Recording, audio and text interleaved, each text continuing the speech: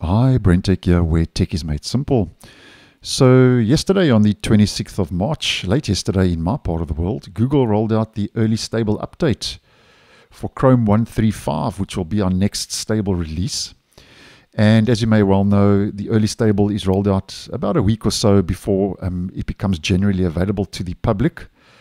And it rolled out yesterday on the 26th, so I would suggest that next week, Tuesday, Wednesday, 135 will become available to the public.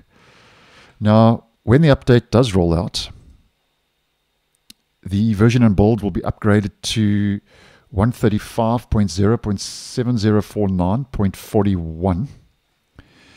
And it's always hard to tell before the actual release rolls out what new features we are going to get.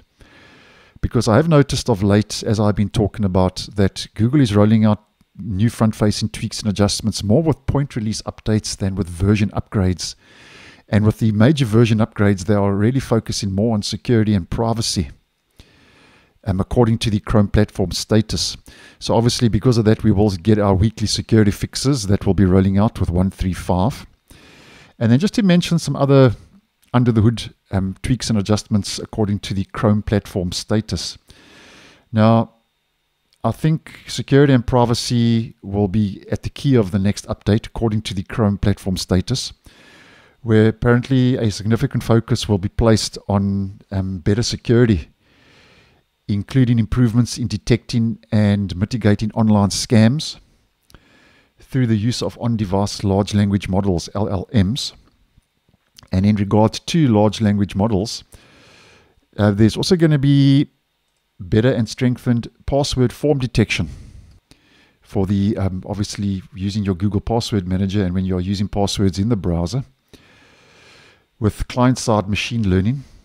So quite a bit going on with machine learning in the next update. And there will also be updates to how Chrome apparently will handle third-party cookies, particularly when using incognito mode, which is the private browsing in the browser, which will also be aimed at improving privacy. More specifically, it will always be blocking third-party cookies, which will always be blocked. And then something just to mention regarding Android, which I think is quite significant, is that there will be support for edge-to-edge layout that extends content behind the navigation bar, which I think is a very nice move if you are using Chrome on your Android device.